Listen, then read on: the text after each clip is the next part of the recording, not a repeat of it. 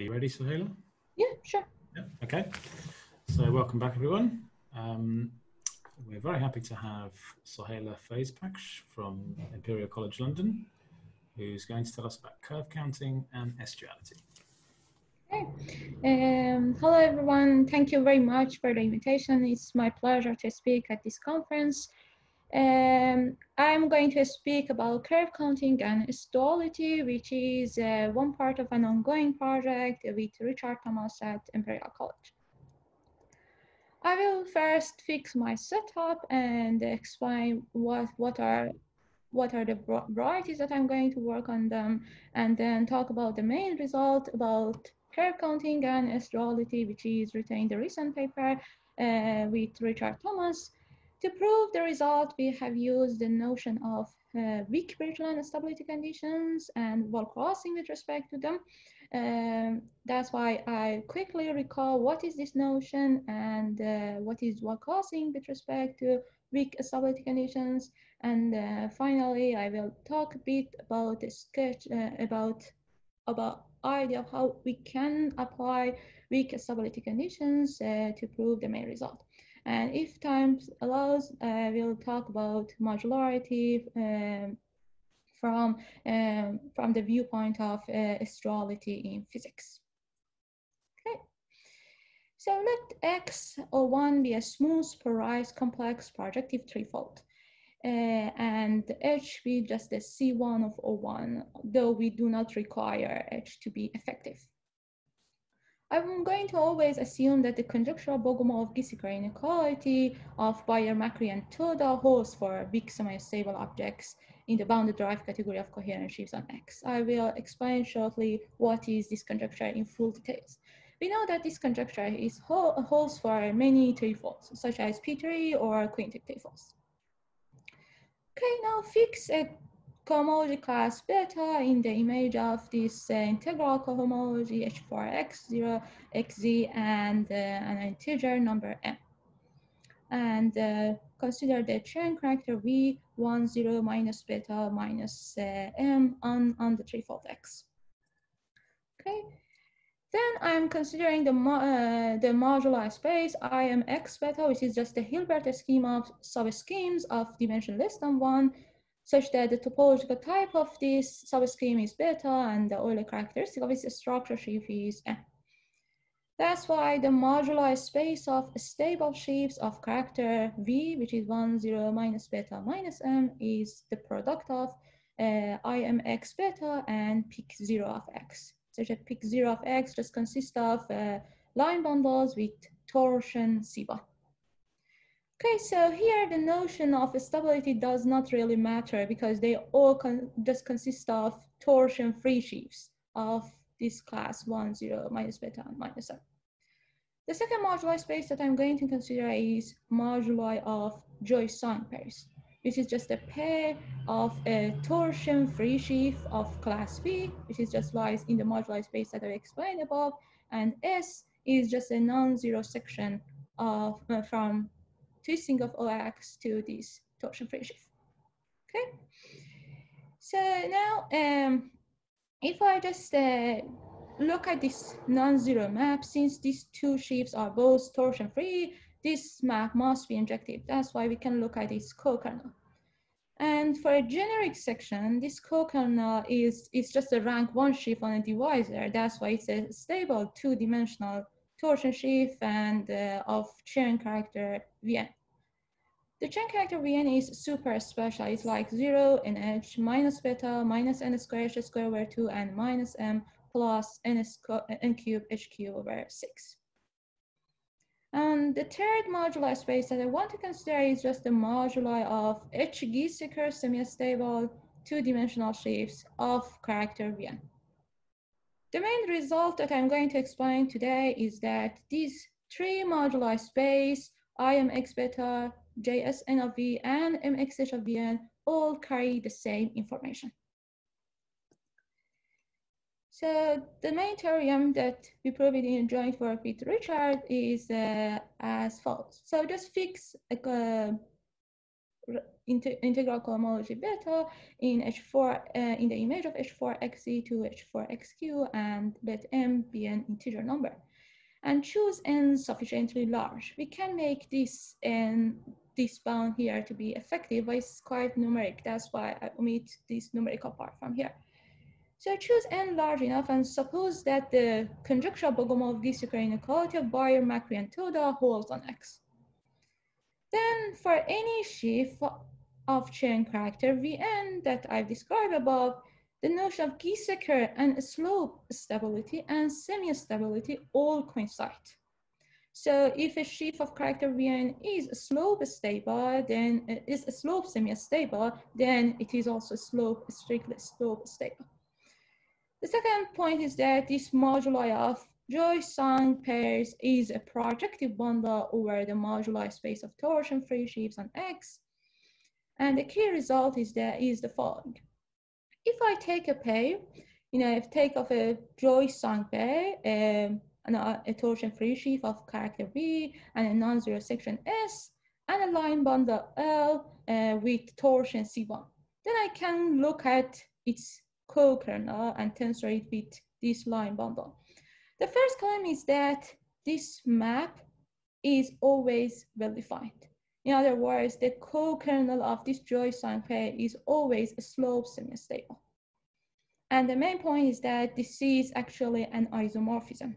So any slope semi-stable sheaf of character Vn can be just written as can be written uniquely as the co-kernel of a Joy-Sung pair tensoring with a line bundle with torsion C1. The surprising point that you probably notice is that this implies that any slope semi-stable sheaf of character Vn, when n is very large, must have rank 1 on its support. So all other sheaves that you can imagine of them of character Vn are necessarily unstable. Okay.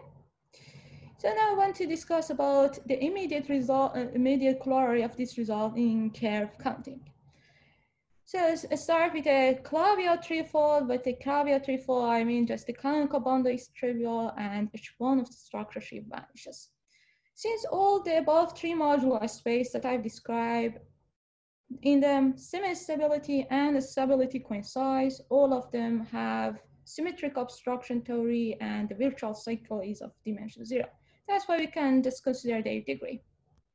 The first one is that I denote by I and beta of X just counts idle sheaf of curves and points of character beta and M, which is by MNOP conjecture is equivalent to Gromov-Witten invariant.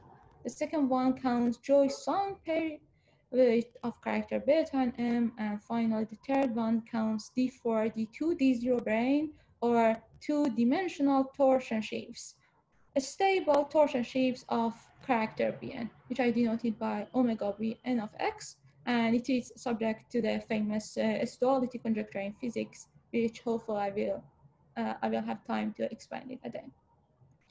Okay, so the immediate corollary of the theorem that I've explained is the following. So if I fix beta and M as above and choose n very large, then omega Vn of X is just the product of Nn and I am beta of X, where Nn is just the product of this factor and square of the number of torsion elements in this integral cohomology.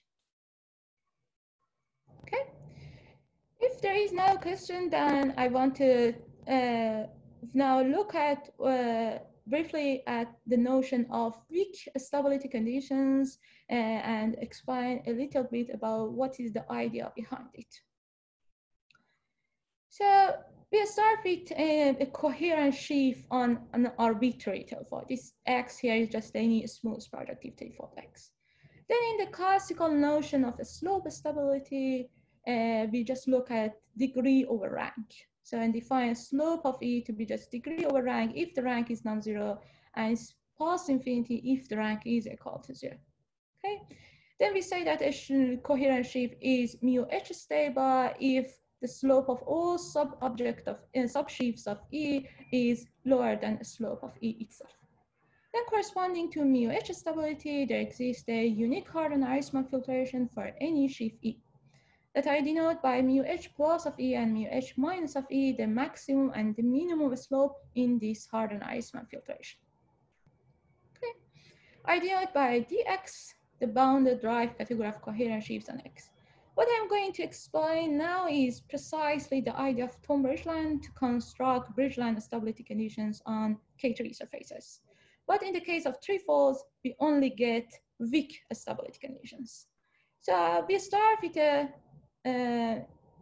real number B, and we just replace the category of coherent sheaves that we consider in the classical notion of slope stability by tilt with respect to a torsion pair. So, and obtain another abelian subcategory, which is the heart of a bounded structure of our triangulated category, and it consists of two-term complexes, such that mu-H plus of kernel of D is smaller than or equal to B, and mu-H minus of co-kernel of D is bigger than B. Okay. Then for any real number W bigger than B squared over 2, we can define the notion of a slope. It's quite similar to the mu-H slope of E. It's just, again, degree over rank. It's just chain 2 of E dot H minus W chain 0 of E over chain 1 BH of E, where chain BH of E is just defined as the coproduct of chain of E with E twisting by minus BH.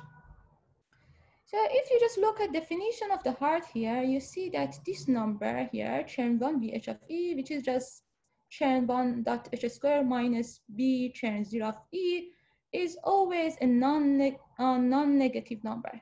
That's why it behaves like rank here, okay? And the top sentence here is just like degree. So we can define an object in the drive category is nu B and W semi-stable if and only if a shift of E lies in our heart AB. And for all non-trivial quotients of this shifted shift by K of E, the nu BW slope of these quotients are bigger or bigger than equal to slope of nu B slope of EK. Okay. Now, if I fixed an object E in the drive category, then I can vary the point B and W in this upper half plane. In this open subset above this parabola of W equal to B squared over 2. So corresponding to every point B and W on this open subset, I have a notion of nu B and W stability. But the key point here is that this new B and W stability is continuously changing. In other words, there are locally finite set of walls on this open subset such that when I'm moving along each of these chambers, nu B and W stability of E is not changing. So if E is stable here, it remains stable along whole of this chamber. But as soon as I cross each of these walls, it's just switch from stability to instability or vice versa. This phenomenon is called wall crossing. Okay. Then to construct stability conditions, Bridgeland stability conditions on trefolds, we need a kind of Bogomolov type inequality for new B and W stable objects. And this is precisely the conjecture of Bayer, Macri, and Toda. They said that, they conjecture that for any new B and W semi-stable object in the heart which satisfy this condition for the chain character, then we can control chain 3 of this new semi-stable object from the above. Okay, so if we prove this conjecture, then it's quite straightforward to just show that there exists a Bridgeland stability conditions on our trefold. That's why this is the key step to prove existence of Bridgeland stability conditions. But to prove the theorem that I mentioned, we do not need this strong version of Bogomolov-Giesecke inequality. We just need a weakening version, which is just Bogomolov-Giesecke inequality for two special characters. We only need that the BG conjecture holds for objects of character Vn and specific values of B, and also for torsion-free sheaves of rank 1 and specific chain 1 and chain 2 in very specific points of B and W. Okay, that's why probably proving of this weakening BMT conjecture is much easier than the general version, and this is precisely what we need to prove the main theorem that I mentioned. Okay, this BMT conjecture and in particular its weakening has been proved in lots of examples, including the projective space P3, the quartic threefold, or more generally any Fano threefold of Picard rank 1. And also for any abelian threefold, a caveat threefold of abelian type, a Kummer threefold, or a product of an abelian variety and Pn. And also it's proved for threefolds with Neff tangent bundle, and finally in a quite recent work by Trinidad is just proved for quintic threefolds. And in a much more recent work with Kosicki, it's just proved for other examples of clavial threefolds.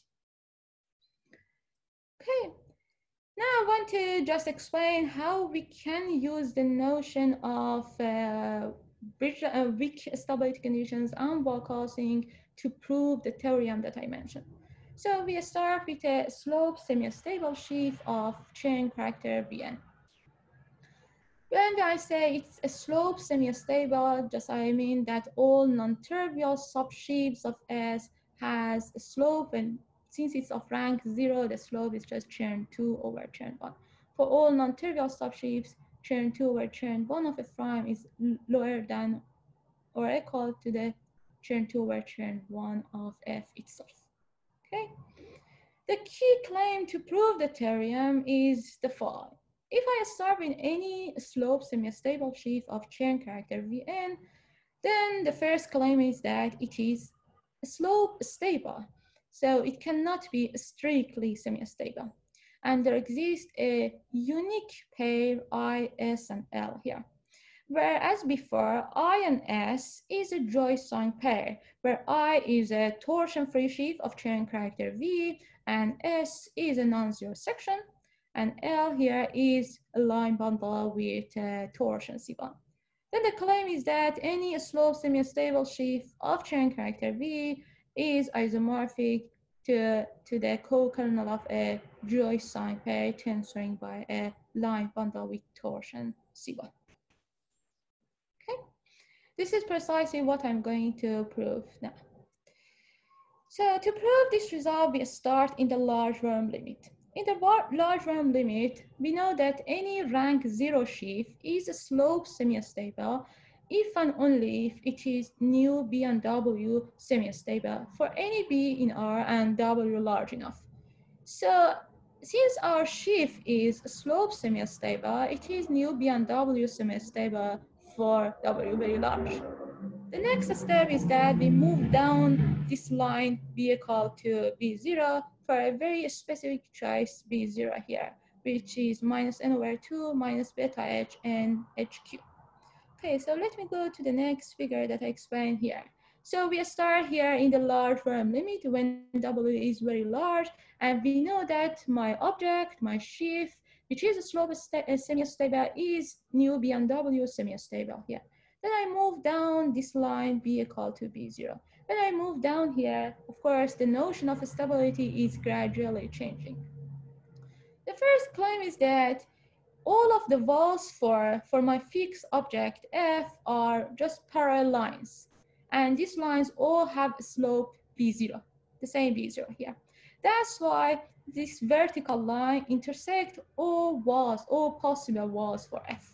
Okay, that's why this is a very good choice of this line. Okay, now when we move down here, what's going on? Is it, the first thing is that do we really hit a wall, or it is possible that my object remains stable up to the end when W gets very low? But the first thing is that if we apply the Bogomolov-Giesecke inequality, the part 1 case, it just shows that there is a point WF here such that the sheaf F cannot be stable below this point. Okay, that's why there is a point W0 above WF such that my object gets first destabilize. And there is a wall for F which intersect this vertical line. Okay, this is precisely the application of the Bogomolov-Giesecke inequality for my shifts of character Vn.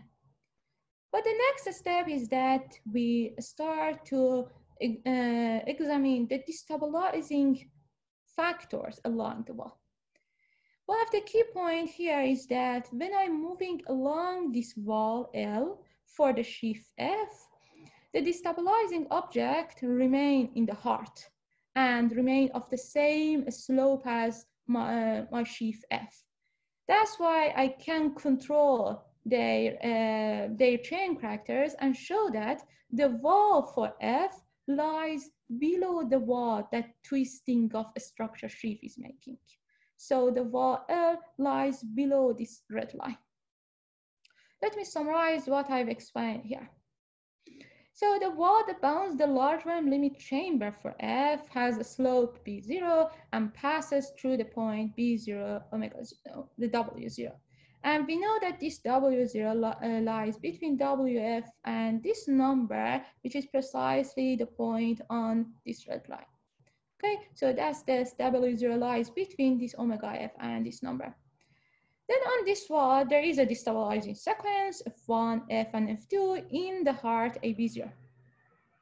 We know that F2 is a two-term complex and has cohomology in degree 0 and degree -1. And the sheaf in the cohomology in degree 0 has support in dimension less than 1. And F1 is a rank 1 torsion free sheaf. Okay. And we can control what is precisely chain 1 of F1 dot H square and bound chain 2 of F1 dot H. Okay. Now the next step is to understand what this bound for chain 2 of F1 dot H is means. So the first point is that if this beta H is negative, then we reach a contradiction here. That's why if beta H is smaller than 0, then there isn't such slope semi-stable sheaf F of character Vn, and so this moduli space is empty. On the other hand, we know that this moduli space Im x beta and this moduli Joyce-Sang pair is also empty when beta dot H is smaller than 0. So this just proves the theorem directly in this case. That's why we can assume from now on that beta H is bigger than or equal to 0. Okay. Now I can control chain 1 of F1 dot H and chain 2 of F1. And similarly, since we know that the chain I of F1 plus chain I of F2 is equal to the chain character of F, we can similarly control the chain character of F2.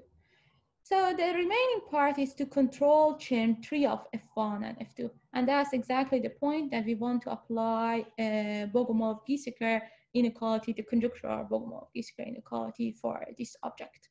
Okay, so we know that both these two sheaves are stable here at this point B0 and W0. So we can directly apply the Bogomolov-Giesecke inequality at this point. But unfortunately, it doesn't give us a very nice bound for chain 3 of the destabilizing object. That's why the idea is that we move a little bit below this wall. Okay, so the claim is that since the chain character of this first destabilizing object F1 is very special, it's of rank 1 and chain 1 of this F1. No, I put it like general lemma like E here, dot H square is equal to 0. So we can just move along another vertical line, which is the vertical line B prime equal to -1 over H3. Okay. The key lemma is that if I start with any object in this part with this fixed rank and this fixed chain 1, and it is semi-stable for some W bigger than B prime square over 2. In other words, B prime and W is in the open subset U that I've explained. then it is nu b prime w stable for all w bigger than b prime square over 2. Okay, so if you look at this figure here, b prime lies here. We know that this b1 is bigger than minus 1 over 2 h3. That's why the line b prime lies here. I didn't put it because I didn't want to just make the figure quite messy. That's why. So we know that the point, the object f1 is stable here. That's why we can move along this vertical line b equal to b prime and go to w at the boundary. So we just consider the limit of this lemma and then apply the Bogomolov-Giesecke inequality and find a very nice bound for Chern 3 of f1. But we can apply a similar argument for f2 tracing by n. If we just consider this object, then its character is quite similar to the object f1. That's why we can apply the same argument to be able to control Chern 3 of f2 tracing by n. Okay. Now, if we look at these two propositions, we can see that if n goes very large, then these two composition of these two propositions is possible only if Chern 2 of f1 dot h is precisely minus beta h. Okay, that's why we can obtain precisely what is the Chern 2 class or character of the destabilizing object f1, and then we can apply Hodge-index theorem to find precisely what is Chern 1 of the degree -1 cohomology of f2. Then the next step is to show that h-1 of f2 must be a line bundle, and the degree 0 cohomology of f2, h0 of f2 must vanish. That's why f2 is just the shift of a line bundle. And if you look at the character f1 here, as I explained before, this f1 is a torsion-free shift. Okay. So the destabilizing sequence looks like this sequence that I wrote here. It's just the first object is a torsion-free sheaf of character V, so it lies in the moduli space that I first described, and this line bundle here is a line bundle with torsion C1. Therefore, if we look at the F tensoring bit L jaw, we can see that F is precisely the co-kernel of this Joy-Song pair.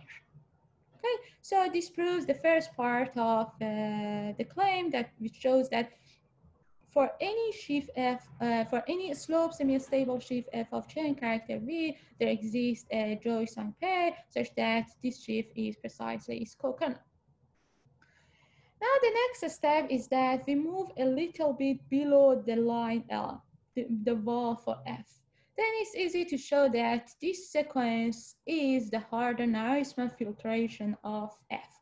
And then the uniqueness of the Harder-Narisman filtration give us directly the uniqueness of this Joy-Song pair and the uniqueness of this sequence for my slope semi-stable sheaf F. And then it's a kind of usual Warr-Crossing argument to show that my sheaf F must be slope stable and it cannot be strictly semi-stable.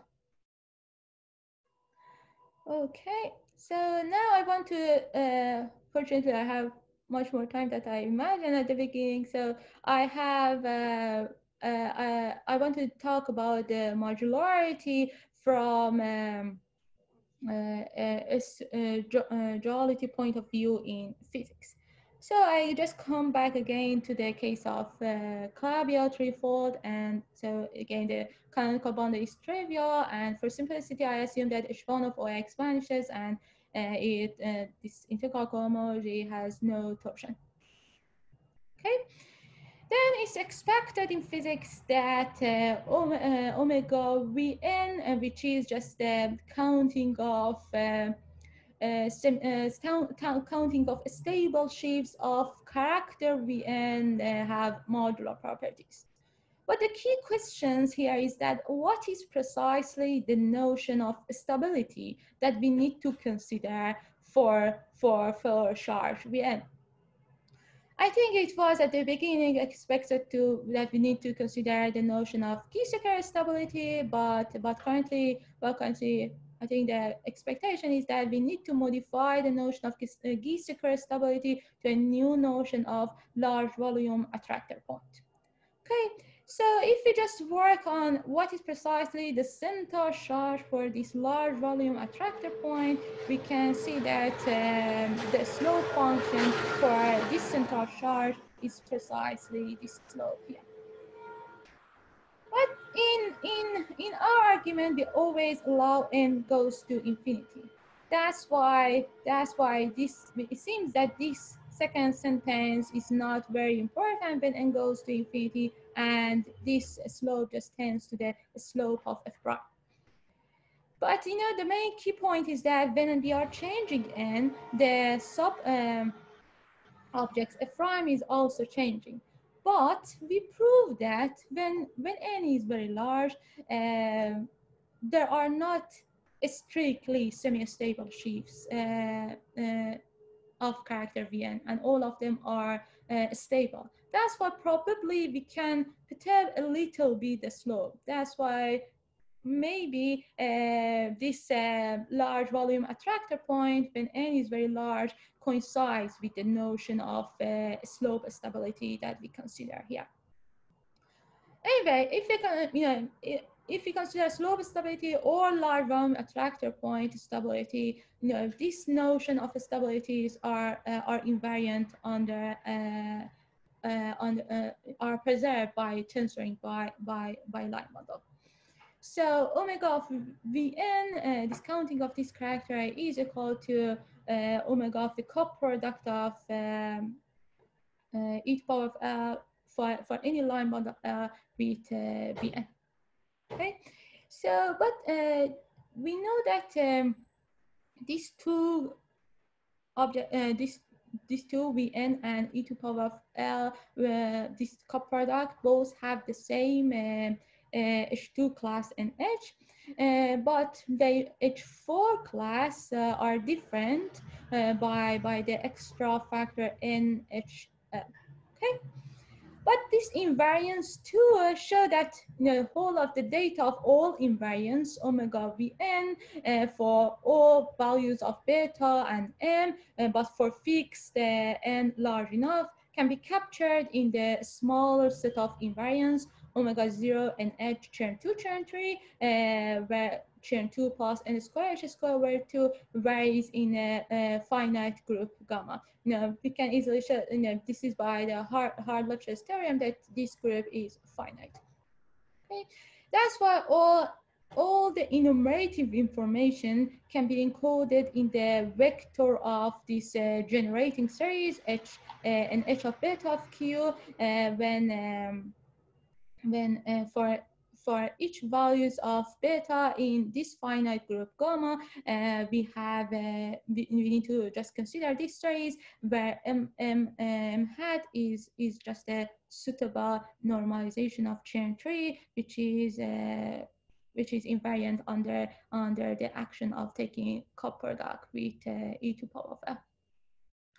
And finally, the current expectation is that, I think at the beginning, the expectation was that we have a vector valued modular forms, but I think it's now expected that we have such kind of result only for the case that the chain 1 is primitive, but since we always look at NH when n is very large, it's very far from our case. I think the current expectation is that this series is a vector valued Mach modular form.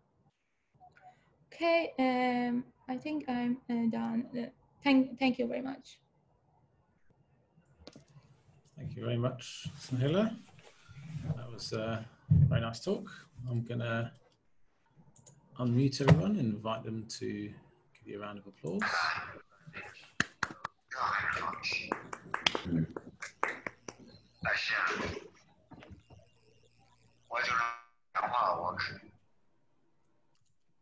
Are there any questions?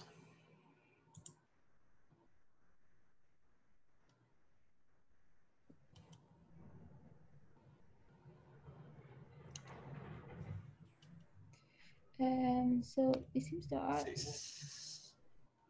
Sorry, carry on.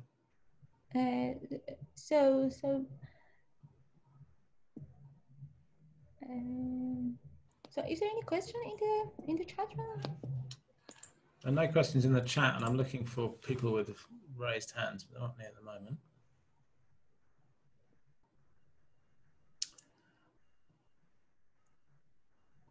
Okay, well, if anyone has a question, I guess they can ask you during the break.